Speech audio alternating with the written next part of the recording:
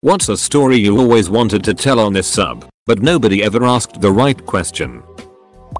I always knew my great grandfather as the guy who lost his eye at an accident with a firecracker. This Christmas I found out that it saved his life twice. Once, because he had tickets for the Titanic, which he then missed because of the accident, and the second time, when he was supposed to fight in World War I.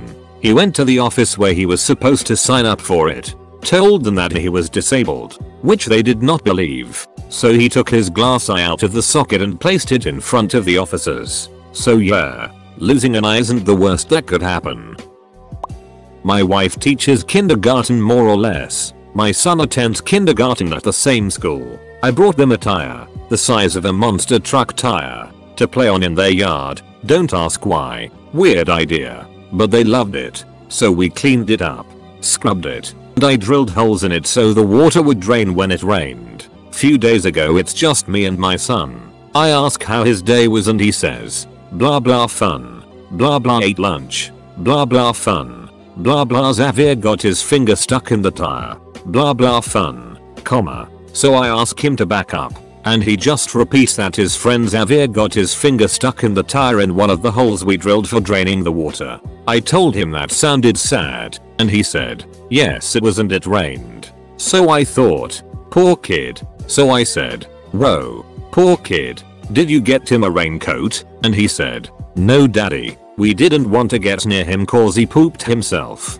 So I'm thinking, really poor kid. So I said, whoa, really poor kid. Did the teachers help him? And he said something like, he was out there a long time. Then it devolved and I really couldn't get any more information out of him. So I felt guilty about this kid, cause I did drill the holes in the tire, but eventually it slips my mind. Wife gets home, we have dinner, etc. But I forgot about it till I'm talking to her way after the kids have gone to bed. Then suddenly it pops into my head, so I say to her, so, our son told me one of the kids got his finger stuck in the tire toter, and she just bursts out laughing.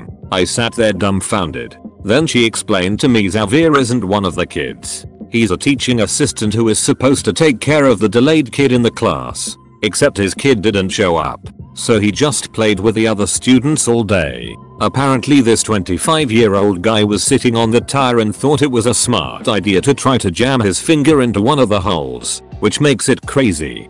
Thinking a little kid could get their finger in almost made sense, but for an adult finger it's almost a miracle he could get it in without breaking a bone. Anyways, apparently he got his finger in there and couldn't pull it out, and they couldn't pick up or move the tire, and the guy was stuck out there for hours, and yes, it did rain, and yes, he really did it himself. My wife said all the kids kept watching him out the window as it rained. Eventually they called emergency and she said she was gone at lunch when they arrived, but Xavier was gone when she got back and the guy didn't come back to school that week. We still don't know how they got his finger out.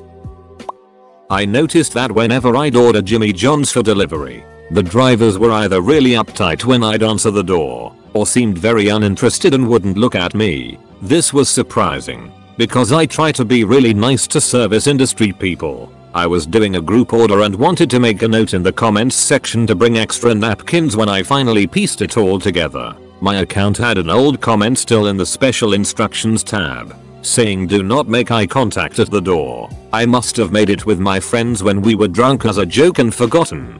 That means the past dozen orders or so all had that attached to the order ticket without me knowing. I was once hanging out outside a bar in a bad part of town. My friend and I were just waiting for an Uber when a group of sketchy duckers came up and started talking to us aggressively. We were 90% sure we were going to get robbed. I was just kinda over it. I had a bad day already. I just started making a string of D jokes in conversation until the guy said this guy's weird, and left us alone.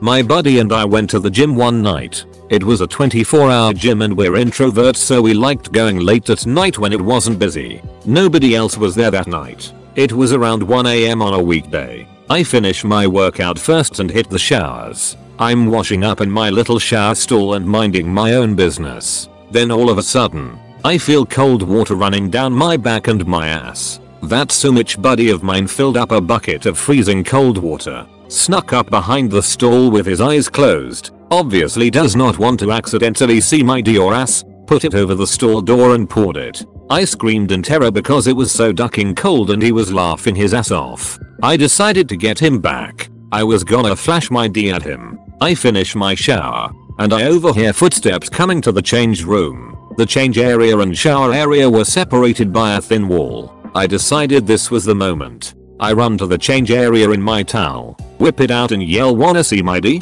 It wasn't my buddy. It was some random guy who showed up for a late night workout. I was mortified. I showed this dude my D. My buddy was outside the locker room dying. We never saw that guy at that gym again. For good reason. TLDR. My buddy poured cold water down my naked ass. I decide to flash him my dong as payback. Flashed someone else by accident. My family was once rescued from a hurricane by a Colombian drug lord. We lived aboard a boat and our engine went out while Wilma was forming around us. We ended up having to do an emergency tack into a hurricane hole that was in his territory. He helped us fix our engine, gave us advice on our next trek so we could avoid waters that were pirate infested, and invited us to his house for dinner. I wish I knew his name because my family would have been in serious danger were it not for his kindness. Drank 2.5 glasses of ouzo and some beer, then got thirsty and drank a lot. And I mean a lot of water. Next morning collapsed in the bathroom and ended up in a coma for 5 days. Turned out I got water poisoning. Could have died because of the booze and later because of the water but survived both. Moral of the story, with heavy booze use small glasses. Posted this before about how I accidentally pissed off the crows. Oh god, it's a long story. It started when these 4 boys around 10 or 11 would walk past my house every week to go swimming. And every week, 4 weeks in a row, outside my house the same kid got shat on by a massive crow. Obviously we found this really funny and didn't make the connection at the time he must have done something to piss the crow off. I was putting bird food out in my garden but I was getting loads of feral pigeons so I was trying to shoo them away, which this crazy crow must have taken offense to. Soon after I noticed that I was getting cawed at by crows all the time. No matter where I went there was angry crows cawing at me. That's when I googled crows and saw that they can hold grudges, recognize people, tell other crows about ossibud people. So I tried to make a peace offering by throwing food on my shed roof. My kitchen window, with the sink in front of it, overlooks the shed roof. After throwing food out I stood by the window doing the dishes. This must have also pissed this crow off. Later that day a crow started absolutely screeching and cawing. I went through to the kitchen to see what was going on when a huge birdit landed on my window. In 20 years there has been no birdit on that window because there is a big ledge above it. So this crow must have hung its butt over the ledge just to do that. I went to bed that night only to be woken up at 5 AM by screaming right outside my bedroom window. I live on the first floor so it couldn't have been a human. I googled crow screaming and sure enough that was the noise I heard. It had chosen the only window with a light on to do that. Later on that day there was a big crow sitting on a tree near that window. If anyone else went to the window it just stayed still, but if it saw me it started bouncing on the branch, like it thought it was funny. Obviously after the eating and screaming I wasn't going to give it any food that day. I did give it food the next day and it must have taken the hint because it never shat on my windows or woke me up by screaming again. However, for about 1.5 years, every crow for a mile radius around my house would angrily caw at me. Don't piss off the crows. I was hanging out at the river with my friends drinking a Capri Sun when I was 8 and a grown man we didn't know pointed at me and yelled "Aye, that kid drinking Capri Sun." My friends started laughing and one of his friends yelled, "Is it good?" To this day, I can't drink Capri Sun around those friends without someone saying "Aye, that kid drinking Capri Sun." TLDR. Not a story, but one time I went to sleep drunk, just after chugging 3 beers. Woke up with a boner while peeing straight up in the air. Yeah, it rained down straight on my face. I once got locked in the laundry room at my apartment complex and had to call the cops to get me out. I had a dream where terrorists were in the mall. I walked into a fast food chain and got shot. The dream didn't just end there, it ended with a wasted screen just like GTA. The most unexpected people I ever met under the least exciting circumstances. I was a janitor at a truck stop big rig mechanic place. They worked on semi-trucks, RVs, tour buses, whatever. Sometimes a mechanic was working late and there'd be some Joe Blow trucker or Midwestern family waiting to get their vehicle back. So one night I'm bebopping around, gathering trash or whatever, and turn the corner to see 6 Japanese men, all wearing black leather, studs, eyeliner, spiky hair and all, the MOest guys I've ever seen. Of course I'm like, what the duck? But we got to talking, and I find out they're a Japanese heavy metal band called Diren Grey. Never heard of them. They were on tour and heading to Seattle when they had some issues with their bus while passing through my state, Idaho. They were nice as hell and encouraged me to look them up, and I wished them a good tour and went about my work. One of my favorite memories. Totally bananas. Sweet boys. I worked at a hospital as a doctor's assistant in the orthopedics department. This one time there was a patient who stole a bunch of sheep, and when he was cornered by the police he grabbed one and jumped off of a bridge. When asked why, he said, "I thought sheep are soft like clouds so nothing will happen to me." Needless to say, he broke every single bone in his body. The second one I can't explain to this day. I was 17 at the time. I was lying in bed playing games on my phone, with my door slightly open. From my bed you can clearly see the corridor no matter what, even if the door is almost closed. My parents weren't home, probably buying groceries or something like that. After playing for a bit I got this weird feeling. A feeling that unfortunately I'm very familiar with. You know when you're alone but you can feel something staring at you? That restless feeling in your neck, back and arms. You feel like something is waiting to meet your eyes. That feeling. At this point, since I'm used to it, I usually joke around and say things like welcome, or hey what's up buddy? But I didn't this time. I was almost paralyzed, so I just kept ignoring it. I got so anxious that I glanced at my door, and that was one of the worst mistakes of my life. I saw a huge old man, with no feet, bluish long coat, white hair and beard walking from one side to the other. He was amazingly fast. Again, I was alone. 17 and I've never seen someone like this in my whole life. I ran to the door and closed it as fast as I could, sobbing in terror. I didn't hear any noises and I didn't see his face. I just know that I called my parents and they came back to find me crying. No evidence of someone breaking in. Nothing missing. Front door of my apartment completely locked.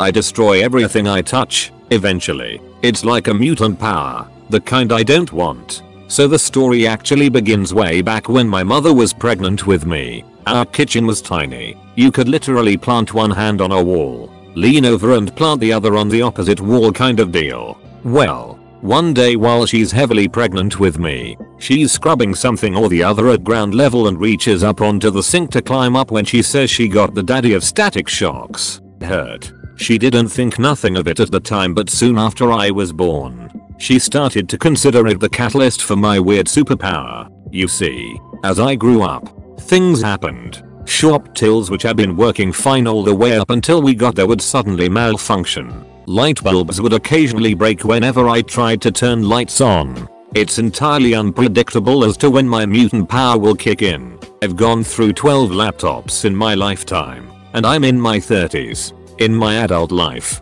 since leaving home, I have broken 6 oven elements, 8 kettles, 2 TVs, and just last week, as I made Christmas dinner, I tried to open the oven to check on the turkey and somehow, the handle that had been quite solid up until that very moment, came off in my hand. TLDR, my mutant power is bad luck JUU.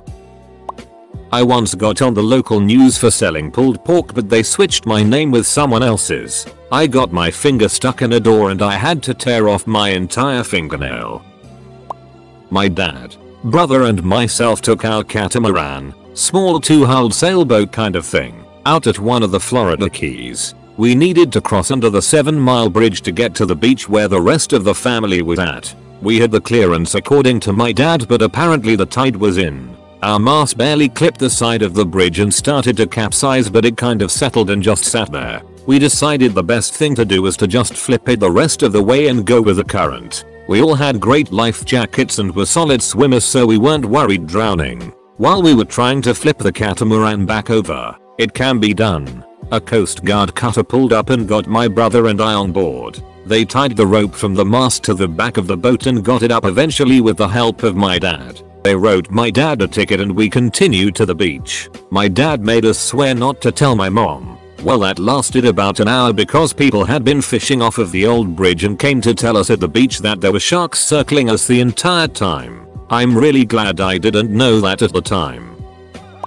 This sounds like I am very bad but my first house I lived at out of college had a bunch of guys above up we were really good friends with. One night I'm home alone and there's a knock on the door. I open it to a huge man in a clown mask, painted black, and grunting. Now I'm not a fighter or anything like that. Nonetheless I ripped off the mask and threw a punch, only for me to pull my punch at the last moment. It was one of the upstairs guys. He went around for the rest of the night telling anyone who would listen, "Dude, don't scare the chick downstairs." Probably the only baddest thing I've done in my life. When I was young, I had a job and one of the tasks was to drain carboys of water. The water collected from the AC drainage. The nearest drain to dispose of it was in the men's room. So once every 2 weeks I would drain these carboys. The bathroom was small. 1 urinal, 1 stall, 1 sink. I was pouring the carboy out in the sink when the big boss came in and goes right to the urinal. Since it was a small bathroom I thought I'd give him space and started to tip the bottle back up so I could get out of his way. Boss man has an accent I wasn't very familiar with. He says, "No, don't stop." I thought it was kind of strange but maybe he has a hard time going and liked the sound of water pouring. Turns out he meant to say no, don't stop. Why? Because the plumbing was backing up. The urinal pulled Old Faithful and geysered a sweet combo of toilet water and urine all over him. He looked like he got an answer wrong on a Nickelodeon game show. It was a good time.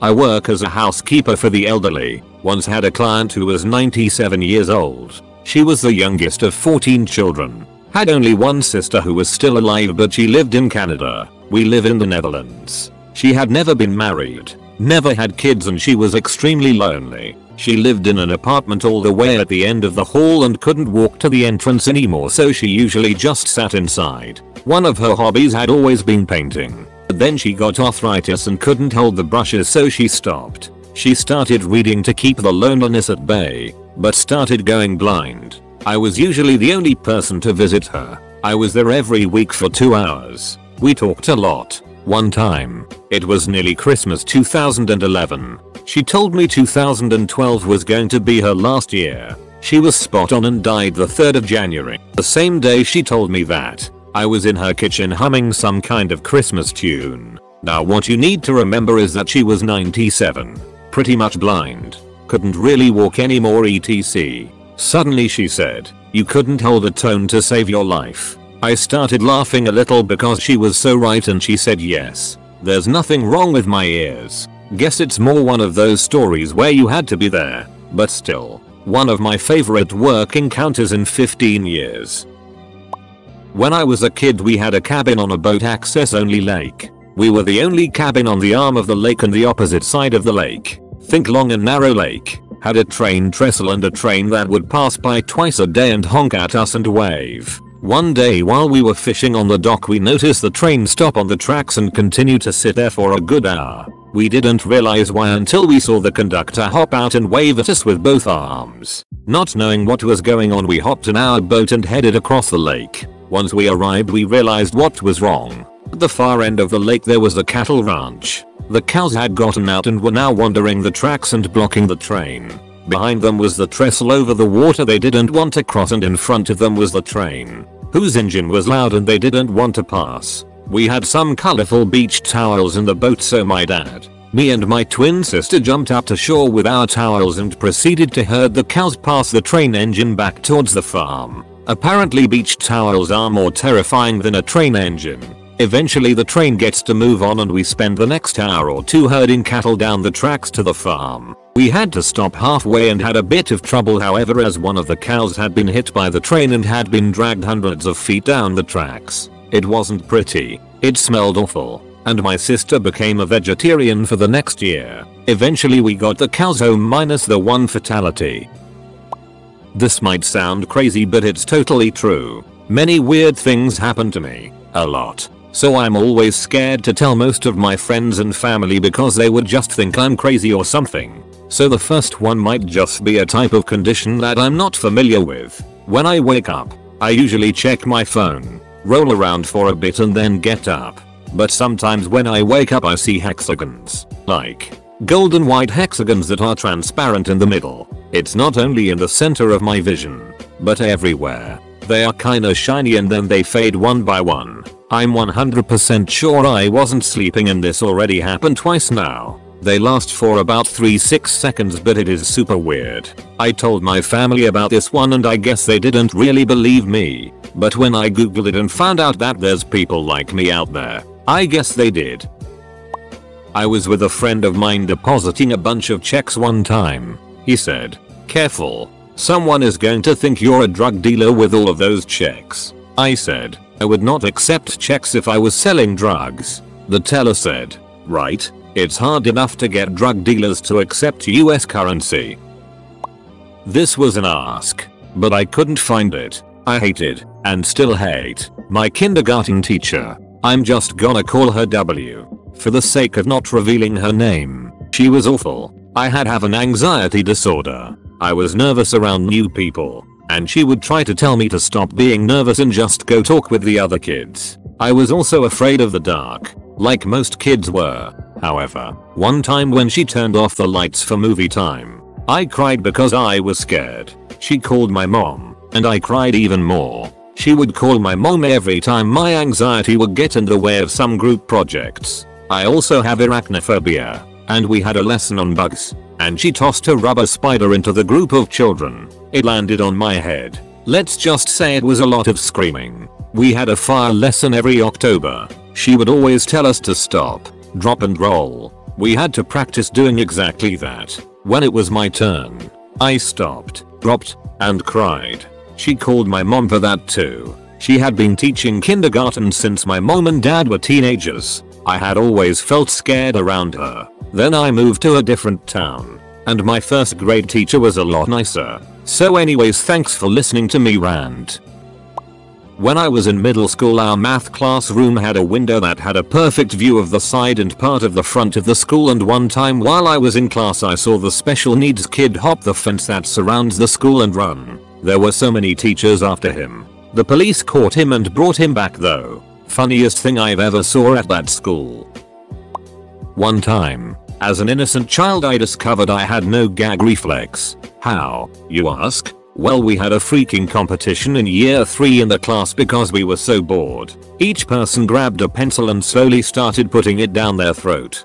Whoever got the most amount of pencil in their mouth won. The teacher had just left the room to go make copies of something, so she would be gone for ages. I was the second person and immediately won when I put a 15-20 cm inside my mouth hole and didn't gag. That recess break, my friends and I played truth or dare and we all went around. I chose dare and I was dared to eat my banana whole by a girl that was in my class, and I obliged. I just became that kid in 3rd grade who had no gag reflex. When I told my family of my amazing discovery, they made the comment, "Boys will love you." And I didn't understand until a few years ago what they meant. Edit. Thanks for the upvotes, kind strangers.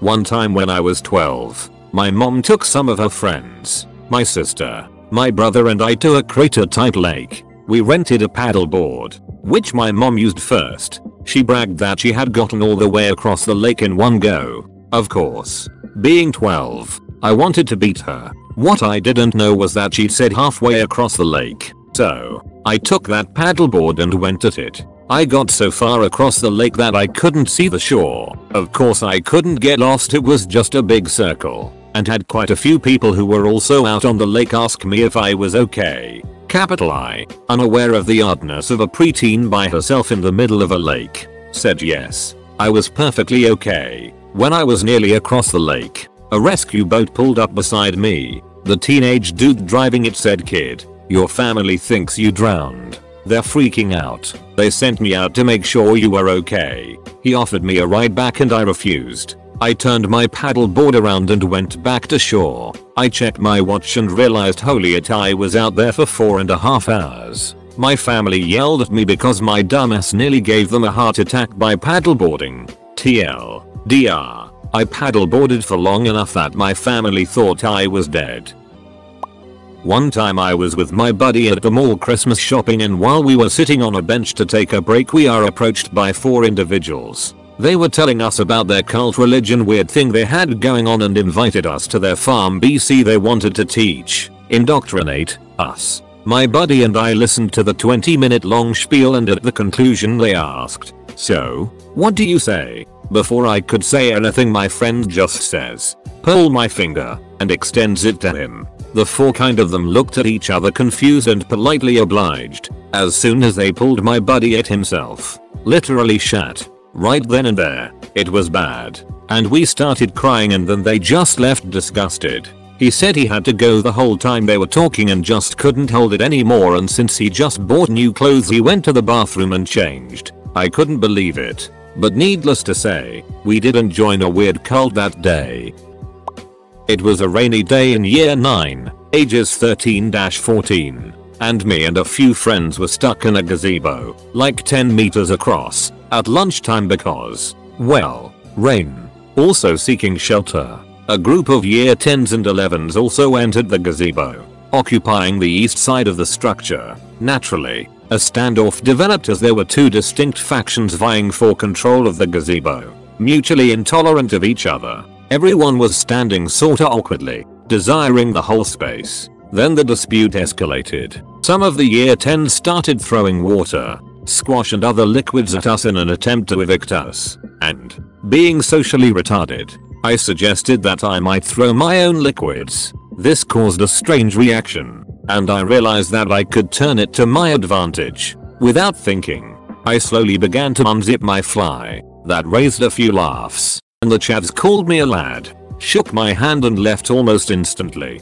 It was an oddly proud moment, getting a handshake from someone I didn't know well or like, for unzipping my fly in front of them. Still my most triumphant moment. TLDR, made older kids leave by unzipping my fly.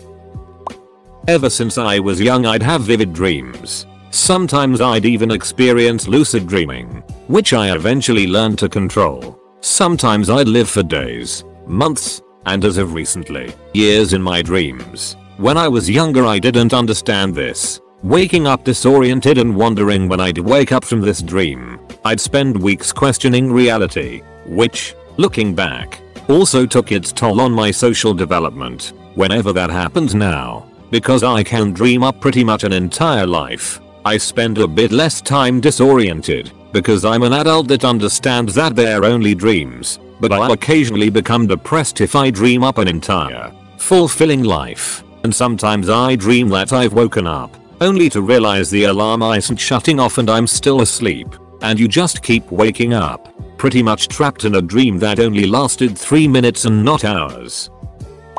My dad went to a convenience store as a child, and bought a bag of Cheetos. When he finished the bag, he saw there was a scratch tag at the bottom, so he scratched it, and, voila, he'd won the second bag of the Cheetos of the day. So he starts eating that one, scratches the tag at the bottom, and, boom, a third bag. So, my dad gets yet another bag and finishes it. It happens again, and again, and again. Eventually, he's too full, and his Cheetos streak eventually runs out, but not before he ate 7 to 8 bags of Cheetos. He went home, almost threw up, and got rashes. Also, Happy New Year's Eve everyone. A couple years ago in university I had a girl in my sculpture class ask me what time it was. I didn't have my phone on me or my glasses, so I pointed her to the analog clock on the wall. She looked me dead in the face and said she didn't know how to read analog clocks. She could only understand digital. I couldn't contain my reaction and stood there dumbfounded by that. I still think about that sometimes. She was at least 20 plus and never took a couple minutes to figure out how. She graduated around the same time as me. She has a bachelor's degree but can't read a ducking clock.